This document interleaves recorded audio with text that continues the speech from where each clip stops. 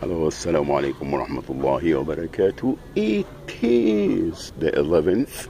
I am at CVS Pharmacy, over the corner of Wheeler and Foothill Boulevard. And again, even though they called me this morning, and they still wanted to fraud us, because I'm sure that they're doing this to everyone that they can get away with. Out of 134 for Lamictal that I used to get for free before the Obamacare, and then after that there is a co-payment is like 160 or some. For my own medication, I get 9 different medications, and I pay $3.60 monthly, $3.60. Now, that's not the first time. They try, every pharmacy, almost every pharmacy, try to do that. They're frauding people. They misusing the Obamacare, and they're trying to deny people and fraud them so they can give the money to HMOs and the pharmaceutical companies that they are being frauding people. And California now in the business of insurance and drugs and everything, medication and everything. So they are the one defrauding the American people. All right, share cost this and share cost that, and .org this and HMOs this and managed plan this and cover California that. It's all fraud.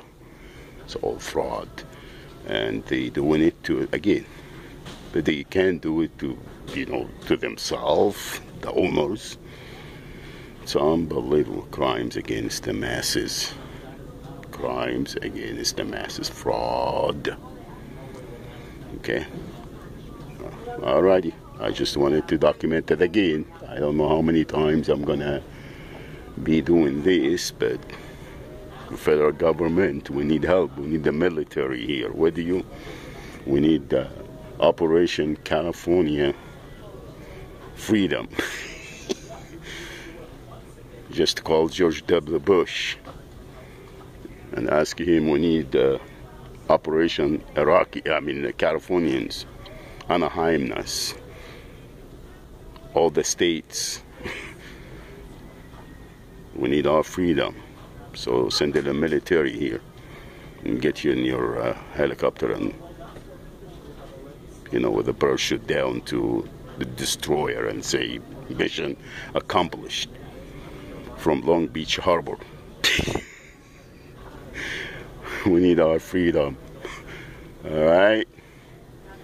Thieves, criminals,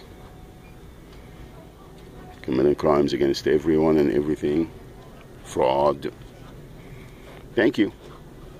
Assalamu alaikum wa rahmatullahi wa barakatuh. La ilaha illallah. Muhammadur Rasulullah. May Allah subhanahu wa ta'ala bestow mercy upon humanity.